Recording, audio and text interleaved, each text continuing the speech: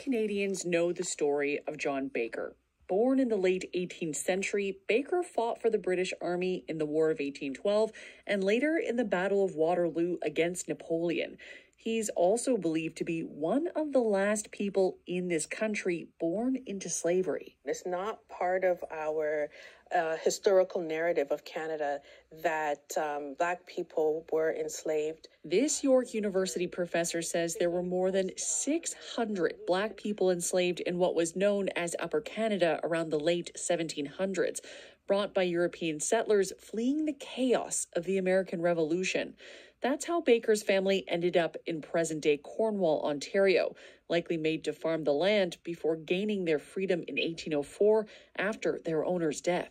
Something that's often been downplayed is that, slavery wasn't significant because we didn't have a plantation economy, but we have to think about how enslavement was adaptable to the environment. It's an uncomfortable truth researchers in Eastern Ontario are trying to highlight in upcoming exhibits featuring Baker's story. It's a story that's not told. I grew up in this area. I never knew any of the stories or even that there were Black people in this area.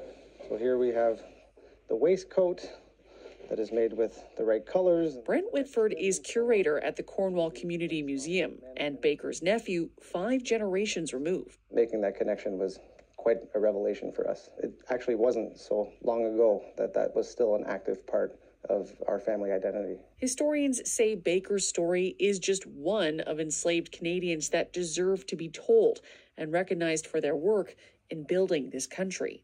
Nicole Williams, CBC News.